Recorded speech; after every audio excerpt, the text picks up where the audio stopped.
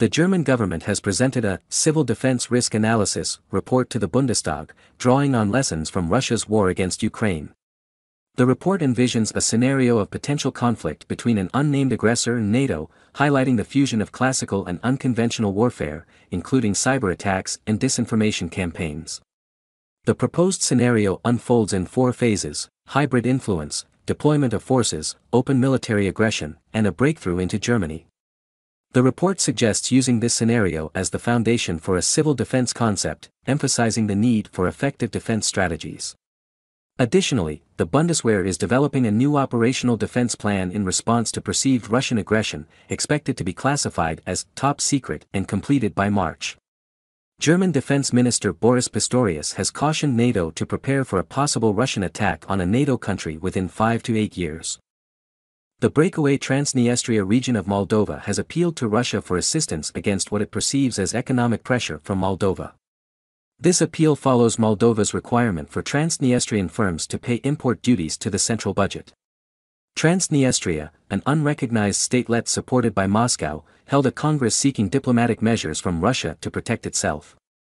The region has maintained autonomy from Moldova for 3 decades, and Russia has over 1,000 troops stationed there since a brief war in 1992. Tensions increased after Russia's invasion of Ukraine in 2022, and Transnistria claims 220,000 Russian citizens. Moldova's pro-European government views the Congress as a propaganda event. Moldova's President Maya Sandu emphasized commitment to a peaceful resolution, while Ukrainian President Zelensky discussed regional developments with her, expressing concern over Russian efforts to destabilize the situation. The U.S. supports Moldova's sovereignty, closely monitoring Russia's actions in Transnistria. Russia's foreign ministry stated that defending Transnistria's citizens' interests is a priority and will carefully review the request. The region's economy faces challenges under the new regulations, leading to an 18% decline in customs revenues and increased social and economic pressure. Russia plans to ban gasoline exports for 6 months starting March 1 to stabilize prices and address increasing demand for crude products. The ban, confirmed by Alexander Novak, the spokesperson for Russian President Putin and Deputy Prime Minister overseeing the energy sector, aims to counter surging domestic demand and assist refiners in the domestic market. Prime Minister Mikhail Mishustin approved the ban proposed by Novak, pending official decree. The move comes amid concerns over rising fuel prices ahead of the March presidential election and disruptions to Russian refineries from Ukrainian drone attacks.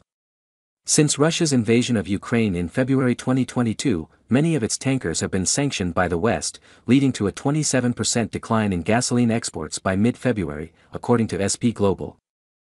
Ulrika Richardson, the United Nations humanitarian coordinator in Haiti, highlighted escalating indiscriminate violence in the country, particularly in the capital and surrounding areas, where armed gangs are carrying out killings and acts of sexual violence. Richardson described the situation as inhuman, noting a 50% increase in sexual violence between 2022 and 2023, with 314,000 Haitians fleeing their homes to escape violence, leading to widespread humanitarian needs.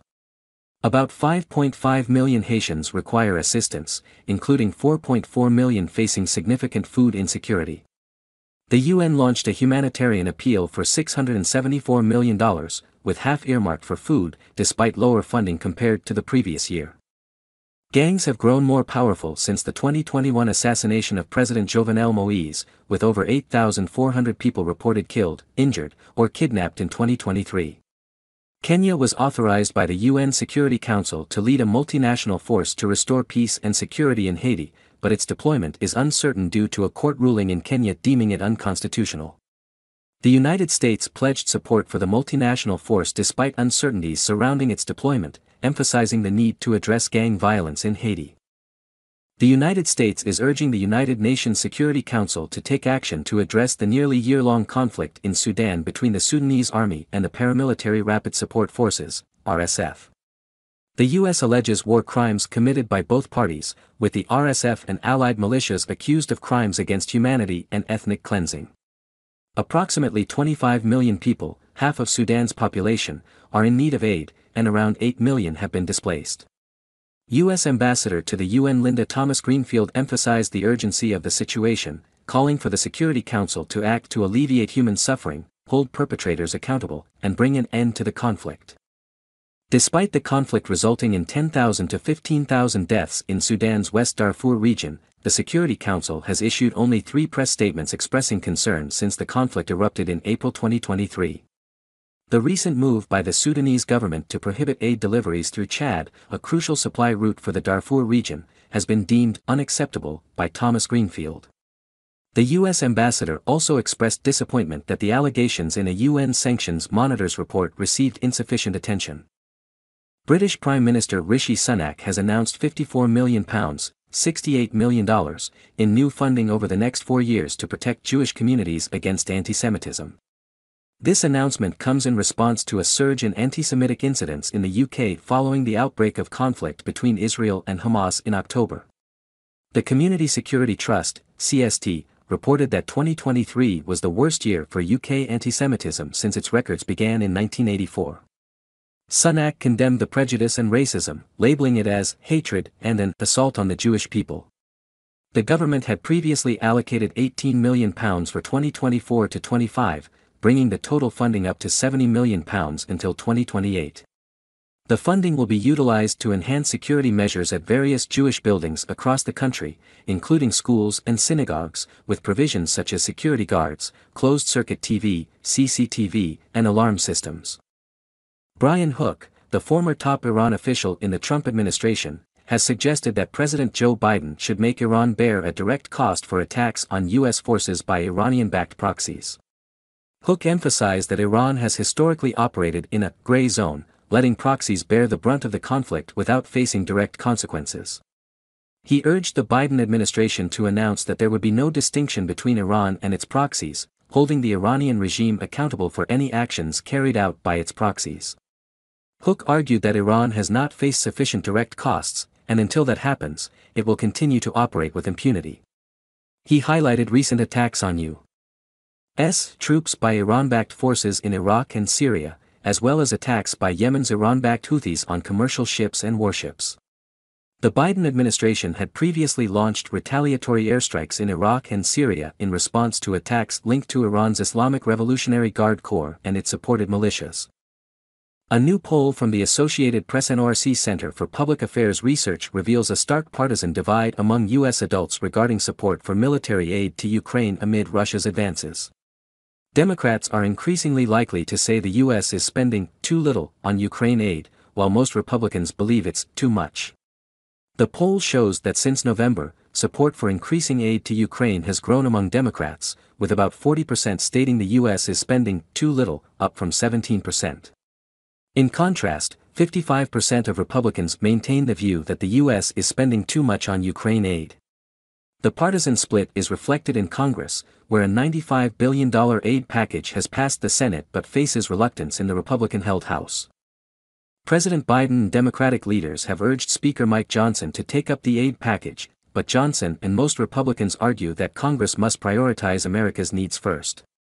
The poll also indicates that the Ukraine war has become a partisan issue, with Democrats more likely to emphasize the importance of preventing Russia from seizing more territory, negotiating a ceasefire, and providing aid to Ukraine.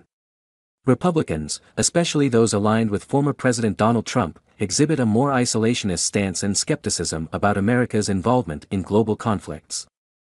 Leaked Russian military files obtained by the Financial Times reveal that the Kremlin has considered various scenarios for the use of nuclear weapons.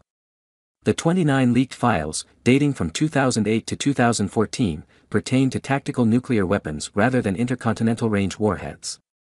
They outline specific conditions under which Russia might resort to nuclear warfare, such as the destruction of a certain percentage of its strategic ballistic missile submarines or nuclear-powered attack submarines. These documents also include scenarios where China invades Russia, detailing when Moscow might deploy tactical nukes in a first-strike decision to counter such an invasion. Despite the close diplomatic ties between Russia and China, these files suggest that Russia has considered the possibility of conflict with China. While China maintains a no-first-use nuclear policy, Russia's nuclear rhetoric, particularly since the invasion of Ukraine in 2022, has raised concerns. President Putin has warned of the possibility of nuclear war, prompting even China's President Xi Jinping to caution against such escalation. Both the Russian and Chinese governments have responded to inquiries about the leaked documents, with Putin's spokesperson challenging their authenticity and China emphasizing the enduring friendship between the two nations. The U.S. Supreme Court has agreed to review former President Donald Trump's claim of immunity from prosecution over his efforts to overturn the 2020 election results. This decision puts on hold a criminal case pursued by special counsel Jack Smith and will address whether a former president enjoys immunity from criminal prosecution for actions taken during his tenure in office. Trump, who is seeking the Republican nomination for the 2024 presidential election, is the first former president to face criminal prosecution. The case highlights the ongoing political divide, with Trump arguing for immunity while facing multiple criminal cases related to his actions surrounding the election. The Supreme Court's decision to review Trump's immunity claim adds another layer to the contentious legal battles surrounding the aftermath of the 2020 election and the Capitol attack. Former UN Ambassador Nikki Haley has called on Republican National Committee, RNC, members to hold an on-the-record vote on a draft resolution that would limit the party's ability to use funds for legal fees, including those of former President Donald Trump. Haley expressed the need for transparency on how the RNC spends its money and whether it will be allocated to legal fees.